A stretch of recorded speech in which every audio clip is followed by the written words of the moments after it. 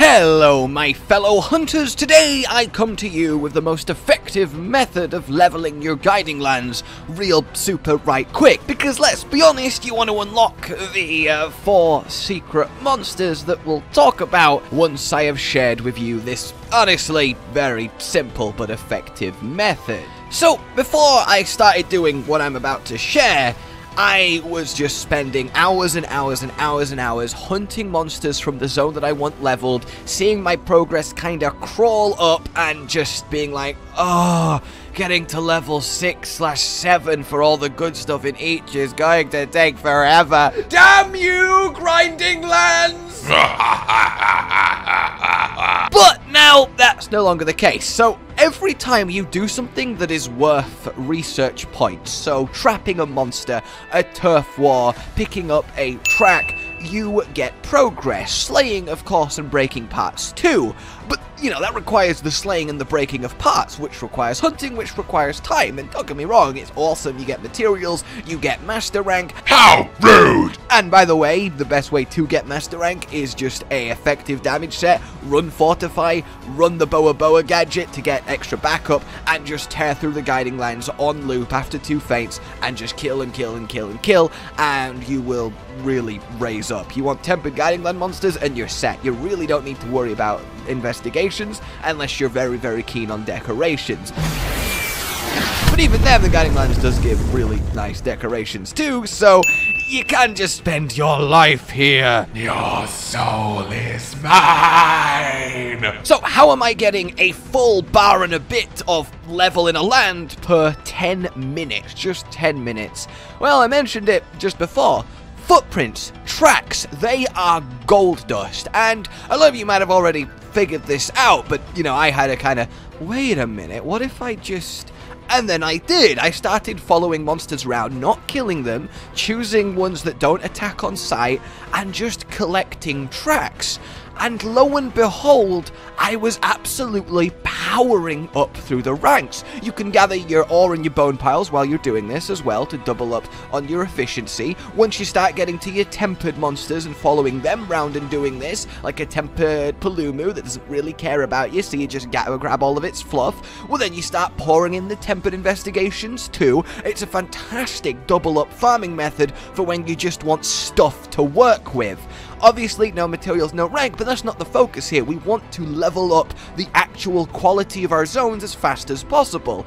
And the thing is, you want the lower tier monsters. Creatures like Baroth, creatures like Titsu-Yaku, creatures like your Kulu-Yaku, they drop so many tracks, and they're worth just as many points. In fact, one of the champions for this is Banbaro. You get a lot of research for him because he's very bloody common, and you can summon him in any of the 4 zones.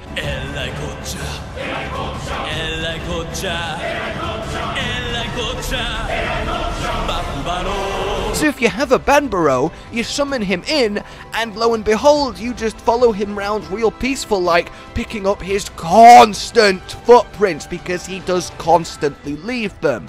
I needed a tiny little bit of coral to get myself to level 5, so I loaded in, there was a Banbaro tied to coral, and there was a Titsu, and within minutes I finished off that little bit.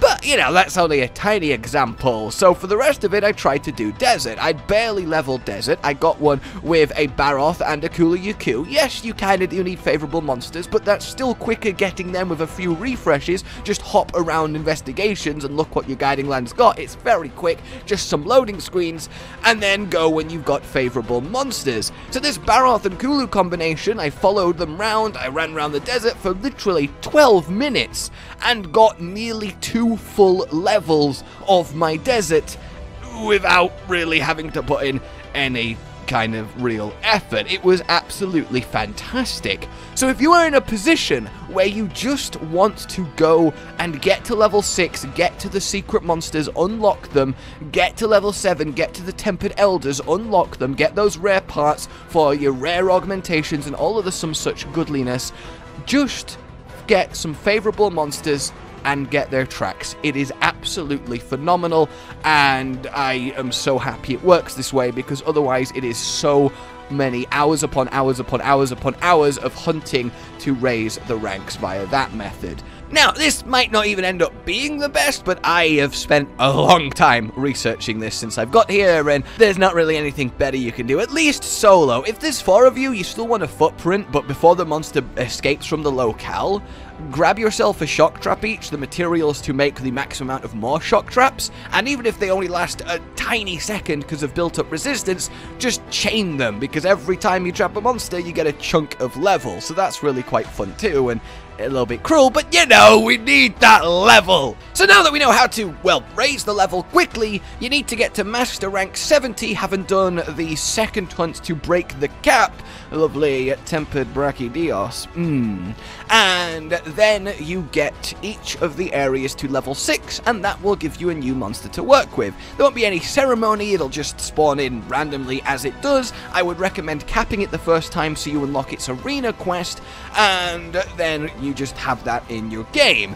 Now, there are 4 monsters, 3 armor sets, so if you don't want to know what exactly they are, and I'm not going to whack footage up because I don't want to spoil the actual fights because they're very cool, well, this is a quick rundown. Get the Ancient Forest to level 6 for Scarred Yian Garuga, a tempered only version with different moves, but not a new armor set, but he is mental, okay? Get the Coral Highlands to level 6 for our good old friend, the Moon! And by that I mean Silver Rathalos. He, again, is phenomenal. Then we want the Desert to level 6 for Gold Rathian, and then finally the Rotten Vale to level 6 for a certain Brute Tigrex. All of them are wonderful, powerful, difficult challenges, and well worth doing. You also have your Rune and Gigante once you get to Master Rank 99, but that is by the by. So there you go, guys. That is the method I've been using, that's what's been working, and I hope this helps out in some way. So grind the Guiding Lands, just kill everything for Master Rank, and farm footprints on favourable monsters for really quick raw levels. Like if you enjoyed this, subscribe for more. I will see you soon. A good boy. Rage Gaming with the video float. But that's all that's really relevant at the mo, but I'm still gonna leave this up so you patrons know that I love you even though the outro's no longer that kind of relevant. But the new one's being worked on and it's gonna be a truly badass song, and don't worry, I won't be doing any rapping on it. I'm gonna go now. This was shit.